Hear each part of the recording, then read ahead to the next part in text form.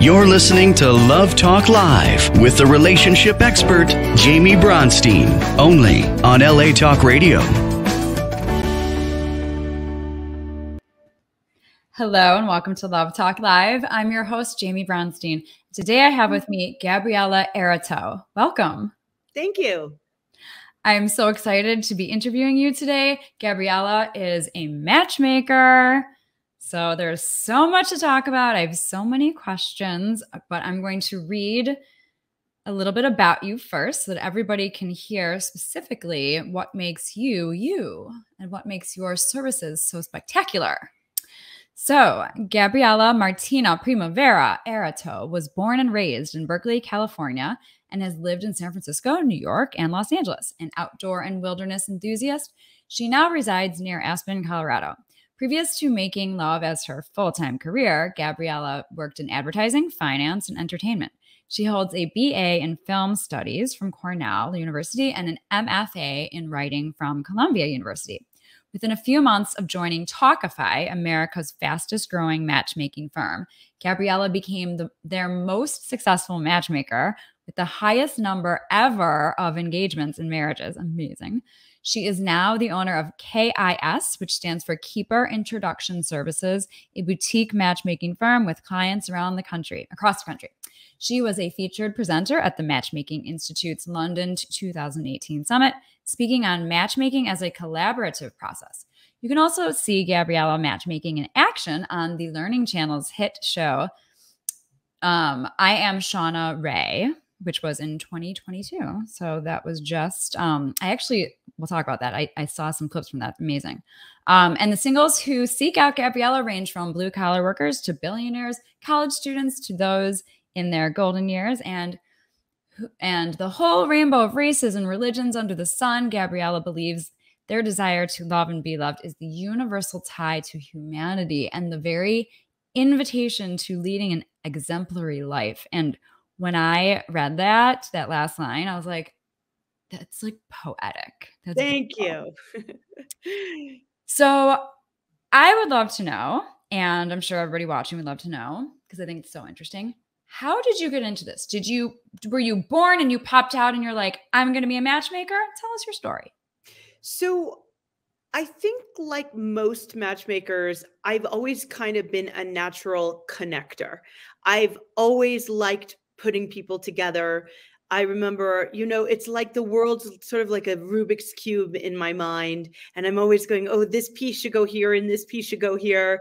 It's kind of controlling, actually, to think about it. But I like to order things in the ways that I think they should be ordered.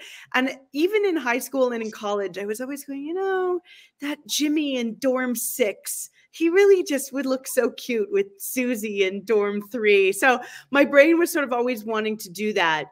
And I would put people out on dates and I was setting people up, but I didn't realize that there was actually a career in this. So I'll tell you, it was about 7 or 8 years ago.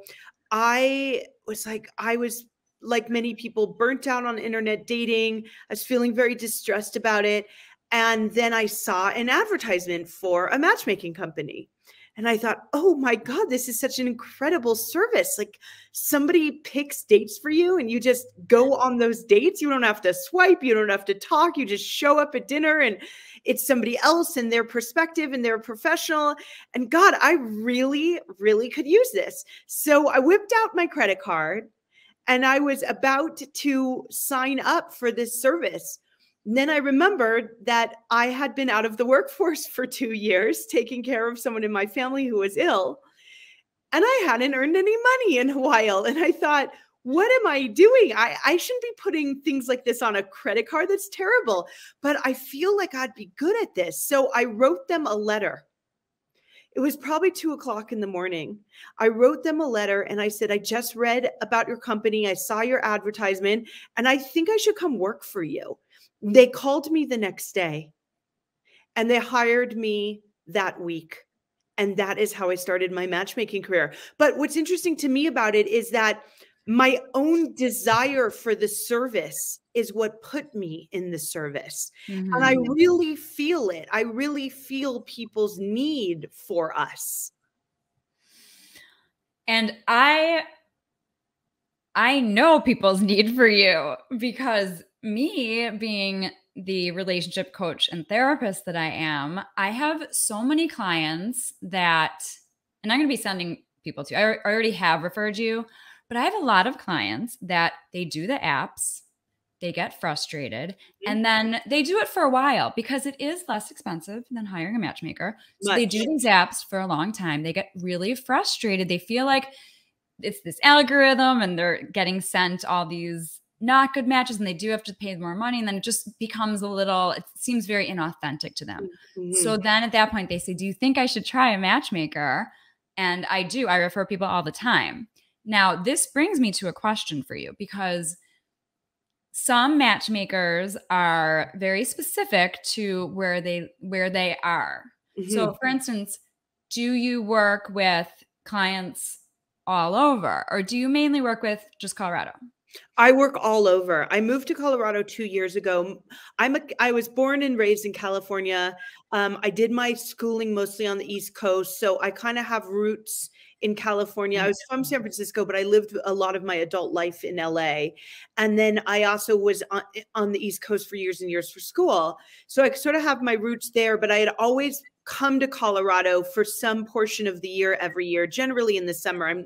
I don't love skiing, but I do love hiking and I fly fish. So I would come out to Colorado and people say, oh, did you move because of COVID? I really didn't. And it was just coincidental that I decided to come kind of like lay down deeper roots in Colorado, and some other things about just wanting to be more in touch with nature and bang for the buck versus LA and some other things like that. But my business is national.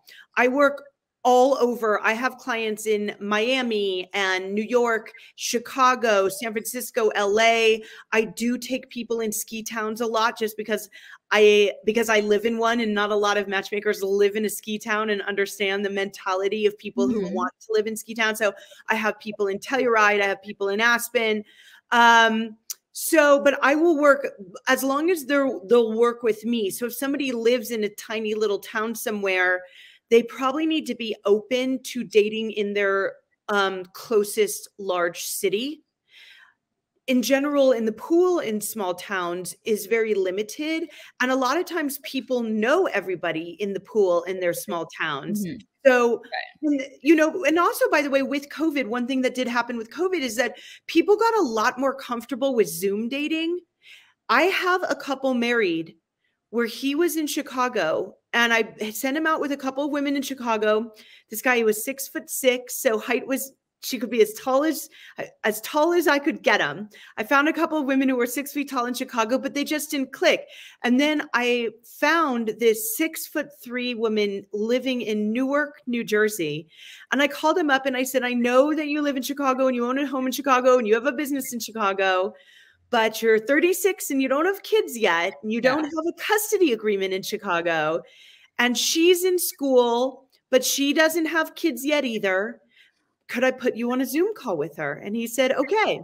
So I put them on a Zoom call. He called me right after the call and said, that was the most incredible call of my life. He flew to see her the next weekend. He flew her to see him the weekend after that. And for the next 9 months, they just got on an airplane every weekend, one or the other. And then 9 months later, they married in Portugal in a cathedral. And last week they had their first baby. Oh my God. I could cry. So I feel like you should be open to dating in other places if you're not custodially tethered. People custodially tethered, they probably shouldn't bother. I always say, do not let geography stop you from being open because love is so worth it. Would you rather be stubborn and say, and have all these rules, or actually allow in for that possibility for you to be happier than you've ever been? And I like that someone opening a door for you. What if you met someone who lived in Charleston? What if you met someone who lived in Greenwich? You know, these places you might come to love them and adore them. So my mom at 75 met a 76-year-old on Match.com. My mom had a home in Colorado. He was a New Yorker and was never going to leave New York. But after a few months of dating, they made an agreement, and it's the agreement. They've been together now over 6 years, and they moved in together after 2 months. They've been together over 6 years, and they made an agreement. And the agreement was that they were going to do May, June, July, and August in Colorado, and the rest of the year in Manhattan. And he at first was kind of resistant to going to Colorado over the summer because he was just one of those New Yorkers who loved New York. He wasn't from there, but he had lived almost his whole life there. And now he loves his summers in Colorado. So, you know, people change and open up. You just got to show them what's good about where you want to be. You got to bring it. But also it's you, it's the person, you know, if you're asking someone to live somewhere that they wouldn't necessarily have chosen themselves, but they fall in love with you and you're there, then it makes life fun no matter where you guys are. And you're talking about Colorado and New York, which are both great places to be. So sounds like they both won in the love world and in the geography world. Yeah. And, you know, with my couple, the one where he was in Chicago and she was in Newark, what ended up happening with them was he owned a home in Chicago. And he always thought, well, you know, if this works out, she'll move to Chicago. But in his visits to New York City to visit her, he fell in love with New York City. And now he rents out his house in Chicago and they live in New York together. You never know. That was the choice they made. But I say, don't cut yourself off. I do think it's easier to have a long distance relationship if you knew each other before or you lived somewhere together before, and then something like work or something has to split you up. But in the world of FaceTime, it's kind of amazing how alive a relationship can stay just doing FaceTime calls. And that people have to do that all the time. People in the military, people who are, you know, if a movie director has to go and direct a movie, other kinds of work situations. And, you know, you get a lot from a FaceTime call, I think. You don't get physical intimacy, but you get to see somebody's facial expressions. You hear their voice, all of those kinds of things.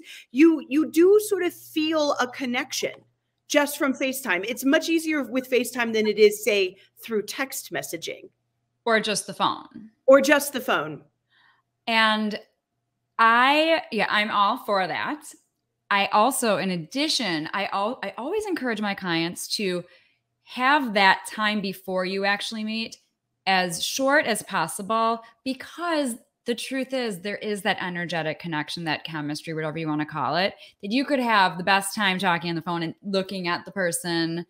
But when you're actually in person, there's that thing that you can't explain. That's either there or it's not. I totally agree. I tell people, a big mistake is to invest an enormous amount of mental and intellectual energy up front. And, you know, you might fall in love with someone's or start to feel something wonderful about somebody's wit or the way they formulate their sentences, or even on a FaceTime call, you might kind of like their glow. But the truth of the matter is there is that pheromonal aspect. And there's something like the way people walk, their gait, their smell, all of those kinds of things. You really need to get how they eat their food. How they eat their food is important. I've noticed a lot of people, when they eat, they use their hand instead of their utensil. This is like a normal thing that happens. It happens to be a pet peeve of mine. And if I'm out to dinner with a guy and he's like pushing the food around on the plate with his fingers, it's not a deal breaker. I wouldn't end a relationship for it, but it definitely is something a lot of people, like, now that I notice it, it's one of those things a lot of people do. And you'll notice those things in person with someone that you would never notice on a FaceTime call, because you're not going to be seeing somebody interact with their food on a plate. But this is such a great idea that both of us should do, that we should encourage our clients. Have a meal on FaceTime. You could, although like the plate would be. I know you won't be able to see the plate. We have a question. What was the food item? I mean, French fries is a different thing, or a hamburger. What was the food item that this man was pushing around with his hand? Well, I've just noticed this with a lot of people in general. They'll kind of they'll take their fork, and let's say they have some food left on the plate, and instead of taking their knife and pushing it on the fork, they'll just take their hand and do it. And I think, you know, we're not in England. We weren't raised with like the Queen's manners. we weren't in, you know, I think a lot of Americans in general, we don't have very strict table manner laws in the ways that they do in certain other countries. I dated a British guy once, and he was very specific about where he laid his fork and knife on his plate during the meal and after the meal. And there was a whole set. And I consider myself a relatively mannerly person, but I'm telling you, there's a whole set of table manners that I never learned that all of, you know, the UK follows. And so some of it is cultural too. And some of it might even be state by state, where certain states are more used to finger foods than other states. So I don't judge anyone for what they do, but you may have particular pet peeves, and you may want to know that you're going to have to either live with them or communicate about them. And we're talking about things that are definitely more surface. Like when I was talking about the energy and the chemistry, that's way more important than these things. Those are things that people could, I think, get over and compromise on. Yeah. But by the way, it's a sort of an interesting question to me. I think sometimes people nitpick about things because they generally aren't interested in the person. And then sometimes I think those things themselves matter. And it's hard to tell the difference. It's like, do you not like the way he wears his hair because you're really not interested in him? Or would you actually be genuinely interested in him if he didn't wear his hair that way? And that can be actually kind of hard to tell. I think that's a really good thing to bring up for our viewers right now, because, for instance, specifically real time right now, I have a client who is dating a guy who's a bit older than her, and there are a few things that bother her, and I would love your feedback and I can share this with her. So a few things, and also it's going to be inspirational to anybody who's watching. So a few things that bother her are, he doesn't take as good care of himself. He kind of has like dad bod or whatever. Okay. He's about a little bit over 10 years older than her. She's late 30s. He's older than that. So that's something that bothers her. His like, the things that he eats, and also the style of where he lives. It's very old. It's like 20 years from when he had kids, blah, blah, blah. So these are things. And I ask her these questions, exactly what we're talking about. I'll challenge her. I'll say, okay, if he like, just to get to the heart of how do you feel about him? Yeah. Yep. It's a very fine line. So what would you say, some advice to this particular client and anybody else who's listening, who's grappling with trying to figure out, do I love this person? Can I get over these other things, etc.?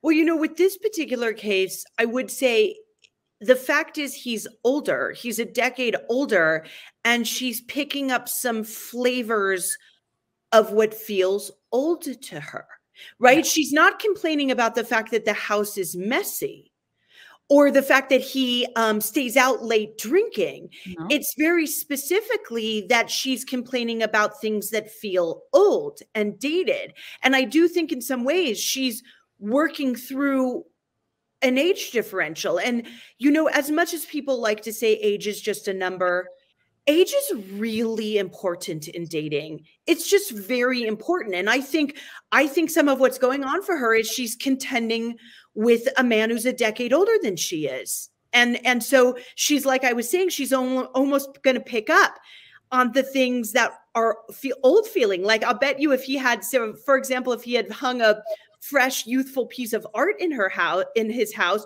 she may not even notice it. She might not even be like, oh, that's like very, very hip. Because right now her brain is focusing on the fact that it's a guy who's 10 years older, and she's not sure she's comfortable with this. And he has made some great compromises. He's being healthier. It's also like, because he's older, she wants him to be healthy so that he could actually live a longer life if they decide to be together. That's right. Well, you know, women outlive men by years. So in general, and obviously there's unique circumstances all of the time around this, because people can pass away at any time for any reason. But statistically speaking, women outlive men. And so if the truth of the matter is, if you were going to date to try to die at the same time, women should actually be dating men about 5 or 6 years younger than they are. And then you're probably going to like age and die at the same time. Yeah. So the truth of the matter is, she probably, if she does end up with him, if we're just looking at statistics, she's going to end up at the end of her life with several years without him, and possibly and very likely without a partner, because it just gets very hard to partner, you know, at that point. But in any case, I think that she's correct. But all of it comes down to the fact that his energy is not as youthful as her energy. Well, let's rewind for a second. For anybody else who is older, you had a great example of your mom and your mom's boyfriend that were 70. You said your mom was 76 when she met him, right? My mother was 75 and he was 76. Okay. And I helped my mother write her Match.com profile. So I'm going to tell you what I told her to do, because I do think, especially for women, it gets harder as women age because men get more ageist. That is the statistic truth. There's a lot of data on this. So this is what I had my mother do in her Match.com profile. I had her shave off a few years on her age. And then in the body of the profile, I had her say, by the way, the age I listed isn't my real age, because when you're as, you know, sexy and desirable as I am, you don't need to put your age. And by the way, a lady like me doesn't tell her age anyway. And then I had my mother put a picture of herself up in a skirt just above her knees, was about an inch above her knees. And the last line of her profile said, and if we get along, you're going to see a whole lot more of these legs. My mother was viewed by, I think it was 500 or 600 men in a couple of weeks that were around her peer group. Would those men have looked at her and responded to her if she had put her real age? Probably less. And I've never questioned my mother's boyfriend as to whether she would have even come up in his age cutoff. I don't know. But, you know, fortunately for my mother, you know, she had a great figure and she's, you know, kept herself looking really good and all of those kinds of things. So it worked out. It worked out for them. And I, you know, for me, I tell people all the time, if I could have a magic wand and sort of like go out and spread my fairy dust and change anything at all about the dating world, it would be to not have so much ageism, and largely on the part of men having so much ageism, because it throws the whole game off for everybody.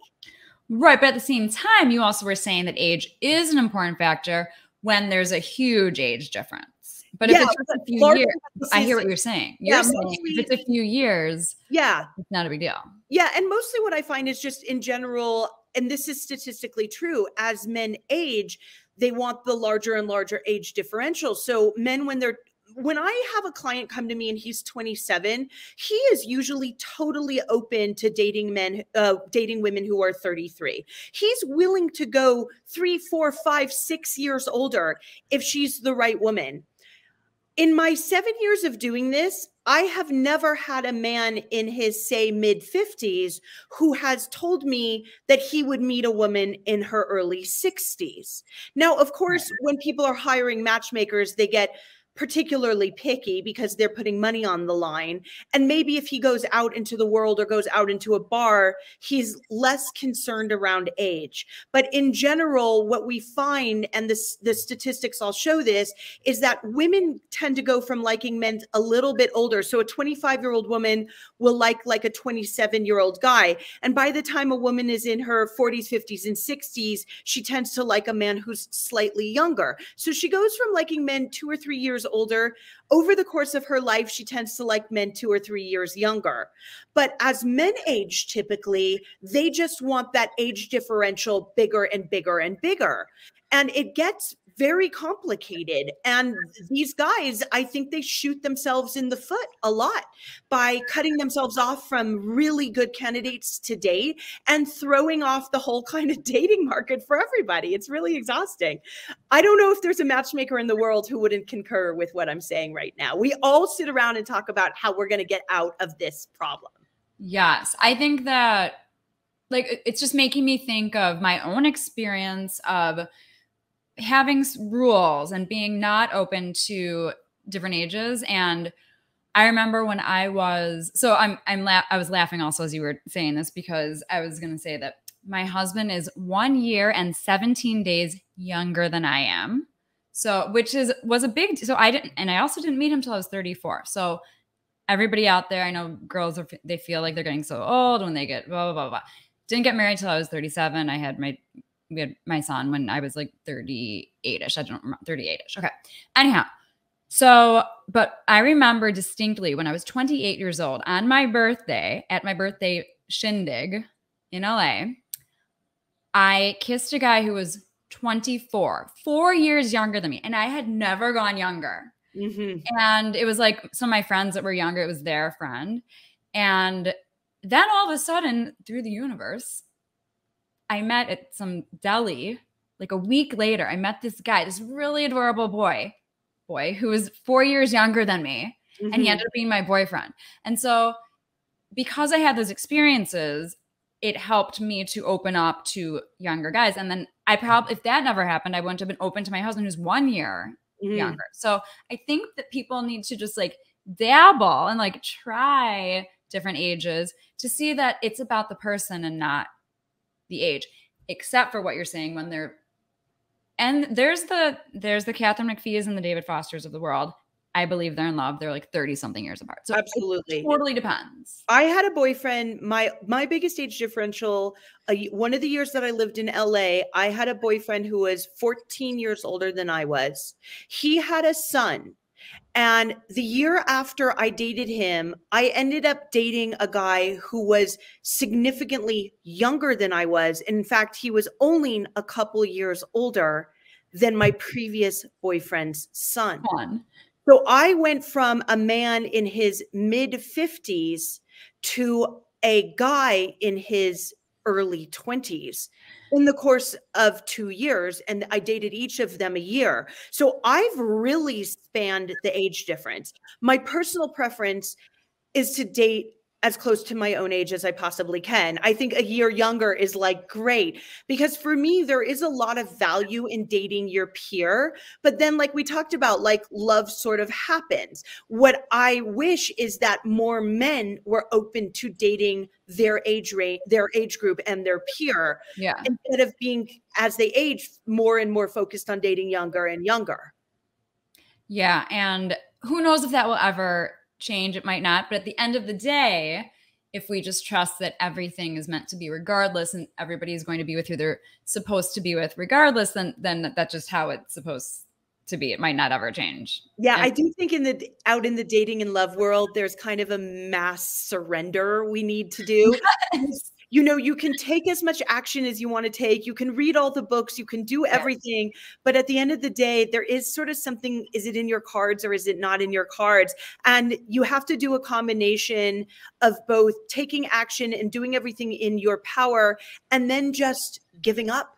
And I don't mean giving up with action. I mean, giving up giving up to the spiritual reality that you know, you may have a destiny for you that is beyond your knowledge, and you might have to surrender to that destiny. And that can be a very hard thing to do.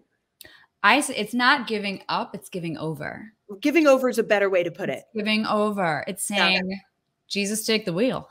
It's saying, you know, I'm doing everything I can. Now I'm going to, because it is, so control is an illusion. And a lot of people, and they don't even realize that they're trying to control so much. So it's that like letting go of the reins just a little bit. Right. And it's also saying, I think I know what's the best for me. I know what I want, but I'm going to trust that something going on up there around here knows what I need more than what I want. So it's the same thing that we're saying. Yeah. And the truth of the matter is, a lot of times the thing that people want has been the thing that has led them to all of it not working out. Exactly. How's it working for you? The bottom line is it's sometimes it's hard. It's like when a writer has trouble editing their own words. Sometimes it's hard actually to see who you are in the world in the ways. This is why I think matchmakers can be good. It can be hard to see who you are in the world in the ways that other people might see you, and other people might sort of see a possibly good fit for you that's very hard for you to see because you don't actually have perspective on yourself. And then you can try a different flavor and suddenly things are really working the way they never worked before. But getting over that hump's really difficult.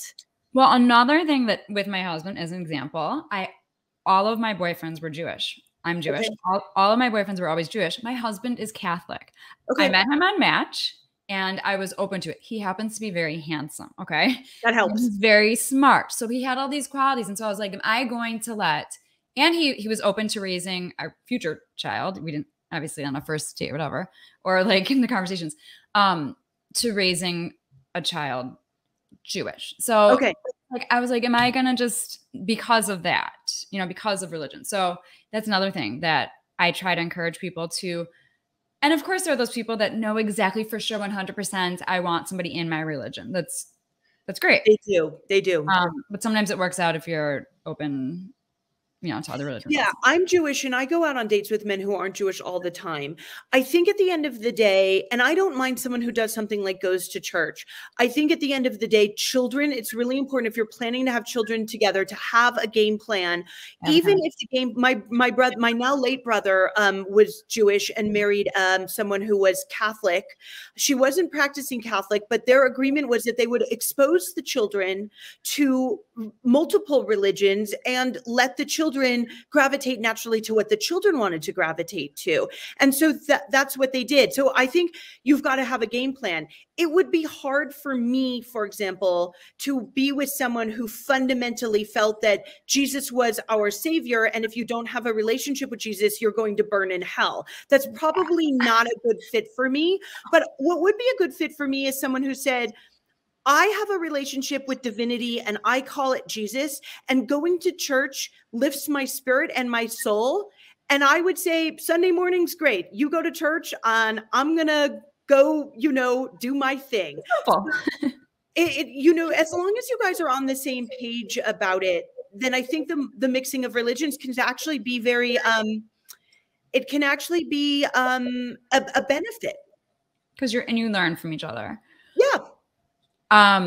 So this is about communication. Make sure, I always say it's so important to have financial, political, religious. You have to have these hard conversations before you decide to spend. You should before you decide to spend your life with someone. Specifically, most importantly, the financial. I was about to say, so I am obsessed with financial transparency. And I will tell you, a lot of people don't like it. A lot of people are very, very, very nervous around it. A lot of my male clients are really in a state of like paranoia around it. And I just think that it's really important that the two of you align in certain choices about lifestyle and have an understanding about how things are going to work financially. And if you're sitting around worried about what somebody's going to do, I don't know if you're going to get to that financially transparent conversation. I think it's a very important one to have because money is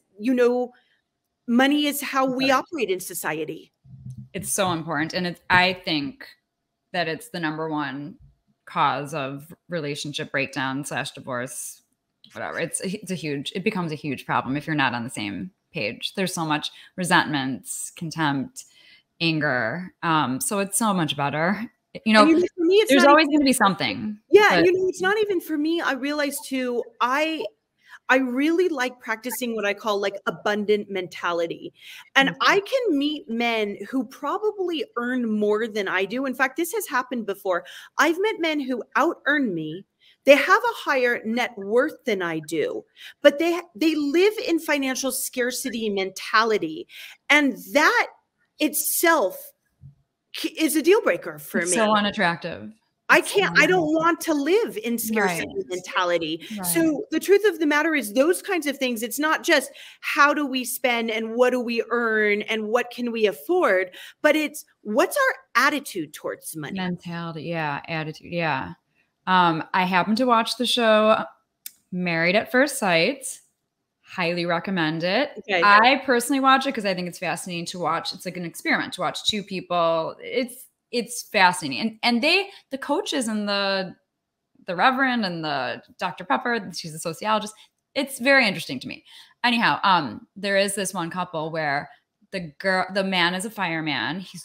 gorgeous, so sweet, and he's charming. He's a wonderful man. He's a fireman, and the girl earns more than him, and she loves to go shopping and wants to travel. And there's actually 2 couples currently I'm watching a few seasons ago, where the girl wants to do more traveling and the guy wants to like money save, blah, blah, penny pincher thing.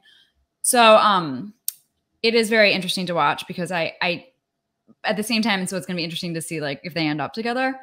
But they are having these conversations, and then the camera will show them saying, I just don't know if it's going to work, you know, and then because you don't know what they're going to decide. But I always say that in a relationship, you should compromise, but you should never sacrifice. Sacrificing means like seriously doing something that does not feel comfortable with you. You are getting out of your integrity. So compromise, great. Sacrifice, not so much. In that case, with the fireman and the woman who has more money, I would say a couple different things could happen. She could take some trips with her girlfriends that she self-funds. She could offer, if she wants to stay in a 5-star hotel and he can only offer a 3-star hotel, he could set his budget at what he's willing to pay hotel-wise, and she could say, okay, I'm going to pick up the bridge. Other thing that can happen with a couple like that, I think, is, you know, if she's earning a lot more and he's earning something, what's the possibility that they create a small business together where they maybe sell something on Etsy or do something like that, and then they create some extra money that gets to be part of those things. So I do think when there are 2 people together, there may be adjustments, but some of it is just being solution oriented. And I think it depends once again about attitude. Like, let's say she says she wants to go on some trip somewhere and he says, well, I don't want to spend the money. She said, okay, I'll pay the rest of it. Then he needs to not be resentful about it and to not feel less of a man, and to also not be calling her princess all the time, because he calls her princess and not in a nice way. You mean not in like, oh, my princess, like in a derogatory way. Yes, but at the same time, I love this man. Like, he's such a good guy. He does it in like a joking way, but now it's getting towards they have like a week left to decide, and so now it's getting a little more. He's saying he thinks that she's a brat, basically. Right. I mean, sometimes like a teasing. So that kind of teasing is very distinctive. There are individuals who really enjoy being teased like that, and there are other individuals where they're plastering on a smile and they're pretending they're liking it, but it actually isn't. It's a masked insult, and it's hurtful. And I think that that's just person by person. You got to know your person, but you know, his way of calling her princess is also his own self-protection. And it might be his way of contending with the fact that he's not a huge earner. And so the way to bring it down, the way to make himself not feel badly about that, is to knock her down a little bit for wanting a certain lifestyle. Who knows? But it's going to be so interesting to see. And I will let you know. I'm sure you're dying. As soon as I watch is, I think it's called Love is Blind, and it's the one where they're in the pods. Yeah, but we're waiting for another season. There's only been 2 so far, right? There's only been 2 seasons, and I love it so much. It's fascinating. Did you watch The Ultimatum? I did. Okay, so did I. Yeah. Okay, so we only have we need to finish within the next 5 minutes. I need to ask one more quick question to help you with business. Not that you need help, you're doing so well. But anyhow, just for people watching. So do you work where you have a pool? Like, can somebody sign up with you as just to be in your pool? Yes. And they don't pay you anything. Correct. Then they get set up on dates. Yes. And someone else pays. So it's completely free to enter my private singles database. You do it through my website, keeperintros.com, like you're my keeper, and keeperintros.com. It's totally free. And I'll tell you who will see, if you put a profile in with me, who will see it. I will see it. The Ukrainian engineers who run the database service that all the matchmakers use, called Smart Match app, they'll probably see it, but don't worry, they're a little busy right now. And then the other people who will see it is I might submit your profile to a client of mine. I also might submit your profile to another matchmaker. If I hear of another matchmaker saying, hey, does anyone know women in their 60s who live in Philadelphia, and you're in my database, I might submit. So another matchmaker might see it, and they might show it to a potential client. So all of this is to say it's not public facing, but there may end up being, say, 10 people who see this profile. It's completely free to enter.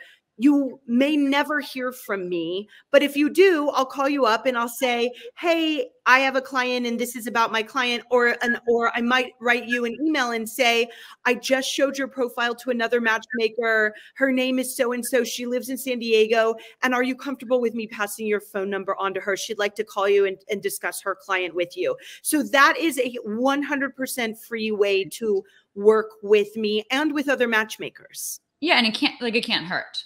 It can't hurt. There's okay. Yeah. I'm going to tell people about this. And also there are the 3 specific people that just reached out to me via Facebook. I had just written a comment to somebody because they had posted about their brother. And I said, I'm like, oh, that's so sweet. And if I think of somebody, because I love fixing people up, I'm not a professional matchmaker. And then because I wrote that comment, a few other people wrote, either, can you help me? And, or I know this person. So it was very sweet. So I might reach out to you on behalf of those people to see if you have anybody for them. I would love that. Okay. So everybody knows you can hire Gabriella or Gabby to be your matchmaker, or you can just go into the database. What is your database again? keeperintros.com. Like KISS, Keeper Introduction Services is KISS, but the website is either Keeper Introductions or Keeper Intros, like you're my keeper. .com. Yep. And what is anywhere else, your socials, if you have any other websites, anywhere that people can contact you? I do have a LinkedIn. I'm also on Instagram at keeperintros.com. The truth of the matter is I should probably really up my social media game. Largely I post on Facebook through my personal Facebook account, which is Gabriella Aratow, which is my name. But if you write me a message over my Facebook account and you just say, hey, I heard you and I'd love to be your Facebook friend, then I'll take your request and you can be my Facebook friend. And on my Facebook page, I also do post single people. And I'll be like, oh, this is so-and-so and they're looking. So I use my Facebook page a lot to put people up there too. And I sometimes display with their permission some of the people who are in my network, and nobody can sort of believe just the incredible singles that I know. I mean, they're fabulous. I know. I remember that. I saw that guy in LA. I wanted to fix him up. And yeah, we'll check in about that. Okay. And as always, everybody can reach me, find me. All my information is at therelationshipexpert.com. Gabriella, thank you so much for joining us today. Thanks for having me. So inspirational. You gave us so much information. I'm guessing you'll be getting some calls. I hope so. Or whatever. I live for this. And I hope you have a wonderful evening. And thank you everybody for joining us. Join us every Monday, 2 p.m. Pacific on Love Talk Live and LA Talk Radio. Thank you so much. Bye, everybody. Bye, everyone. Thank you. Bye, Jamie.